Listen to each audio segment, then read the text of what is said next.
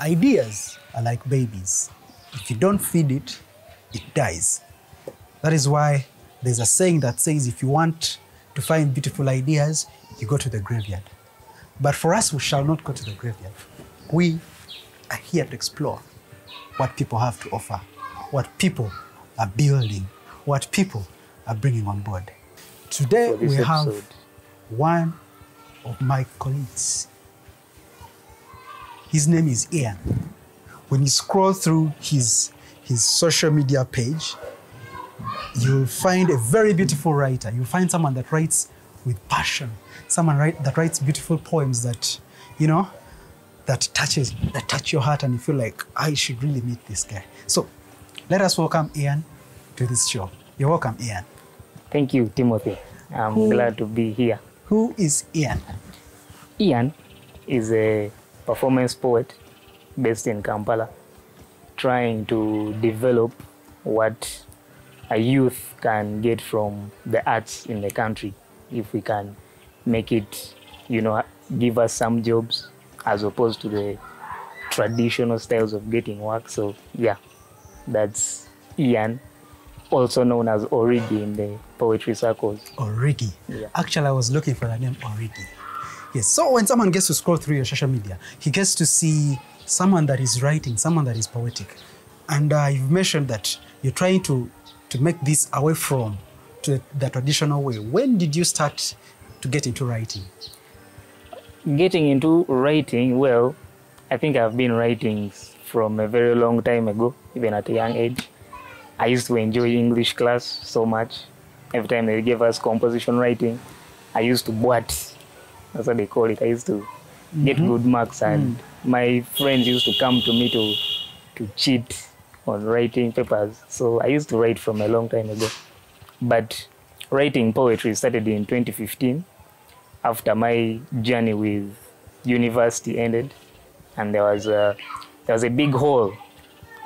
Job, like, what should you do with your life now? You are done with school life. Where do you go from there? So I started to pen down some of those frustrations I had. And yeah, most of those poems I wrote actually from 2015 are part of this book. So yeah, I started in 2015 writing poetry, also performing it in the poetry circles. Yeah. Okay, so you're talking about the time that you had left school and you get into that. But there is I get to see you from here that there's a lot that was happening in the university. Can you tell us, how did the university get you into this poetic world? Poetic world? Yeah. In the university, I don't think I discovered it in the university when I was there. I discovered it after. Oh. Yeah, when I was at the university, I concentrated more on the academics. Yeah, so when that kind of ended and it had its own problems, now in 2015, when I was done, I was looking for options. So that's when I met my friend, who is also called Ian, who is the one who edited this book and published it. So I met him in campus. For him, I was still there. And he's the one who started the Kelele Poetry Foundation. So I met him there and he told me his dream for poetry. I liked it, so I started to help him out, organizing events, writing poems, performing those poems.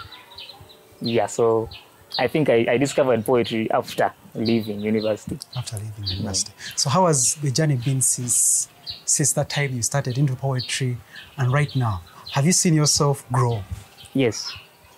As an artist, one of the most satisfying things is to watch yourself improve from what you were yesterday, even to watch your fellow artists improve. So that has been there.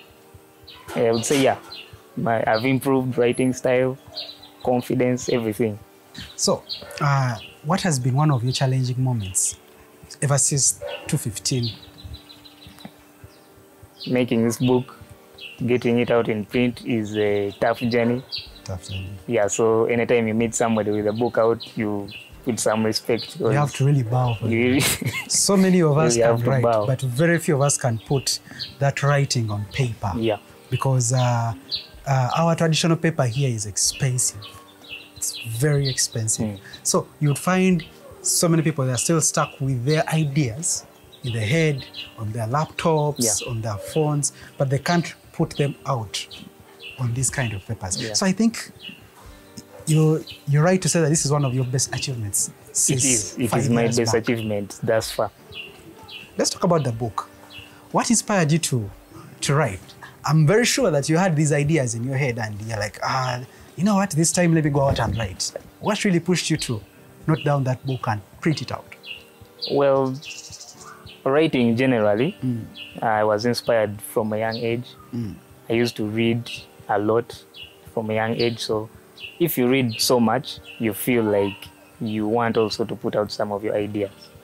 So I wrote down. I used to write small articles, but then after campus, I started trying out poetry because poetry has a way it condenses the language and the ideas in a small space. You say a lot more than you usually say in other mediums.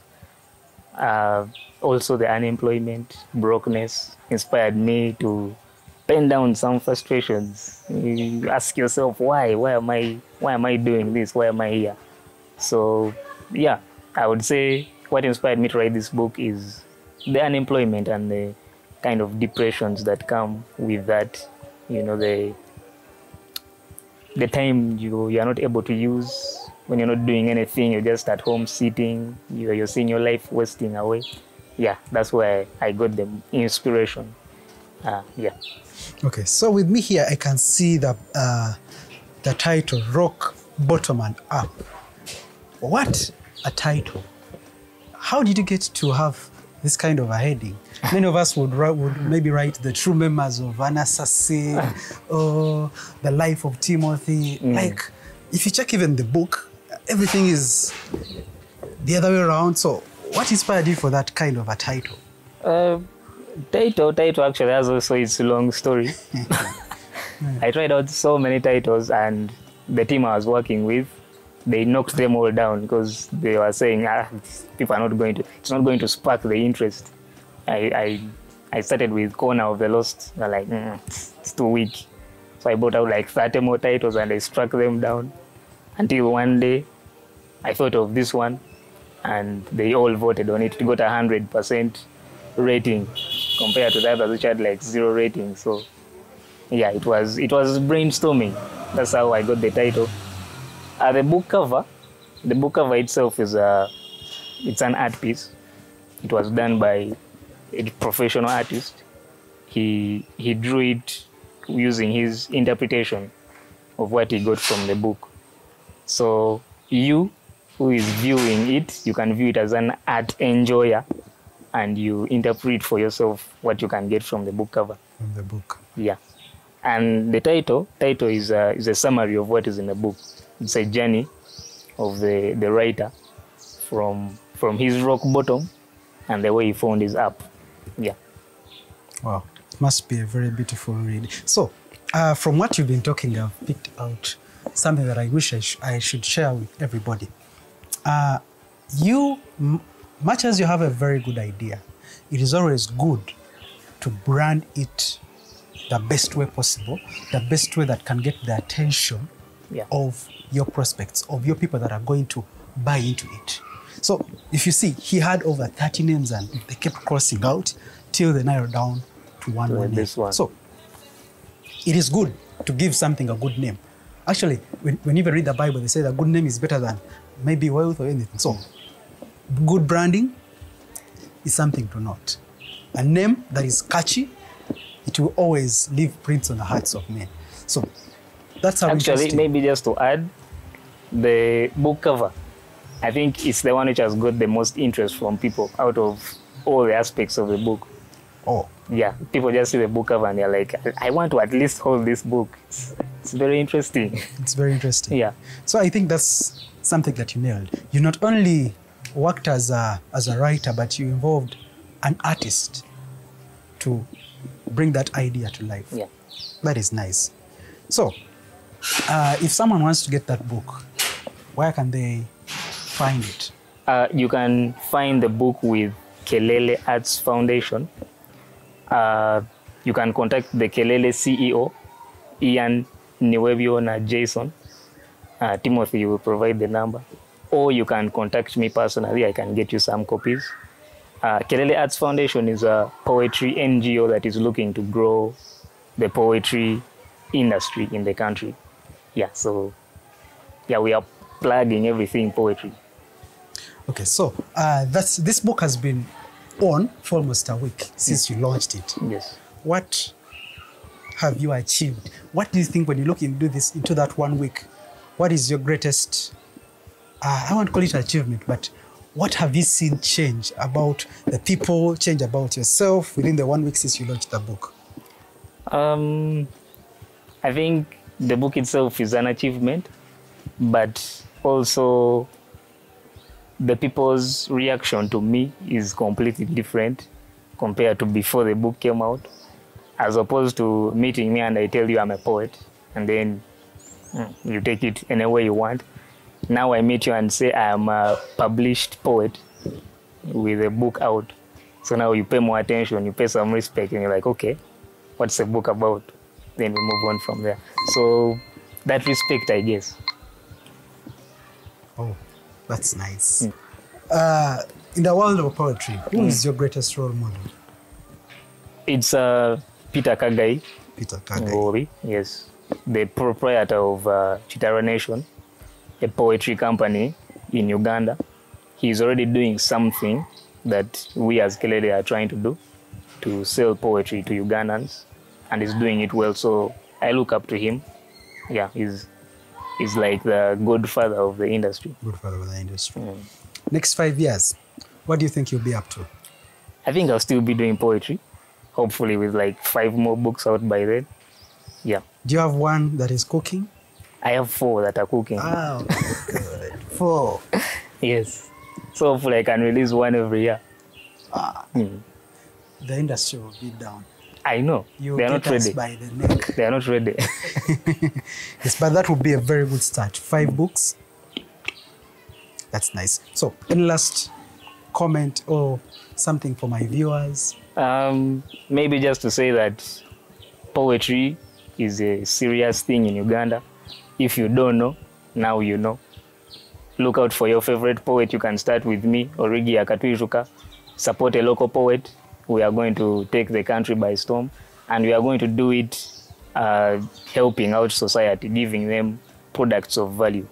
So yeah, the poet Tuesday. Muze. Thank you very much. We've had a very wonderful session with Ian Origi. They still call you Ian? Ian is for personal friends. It's for personal friends. So Origi is what they use. We have met up with Origi. It's a wonderful session. We've really enjoyed.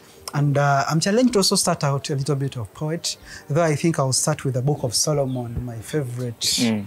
I just be romantic in my... Yeah, but I think poetry is a very nice thing. It touches the heart. So, people with ideas, don't sit. Let's make this happen. Let your idea out. Thank you very much.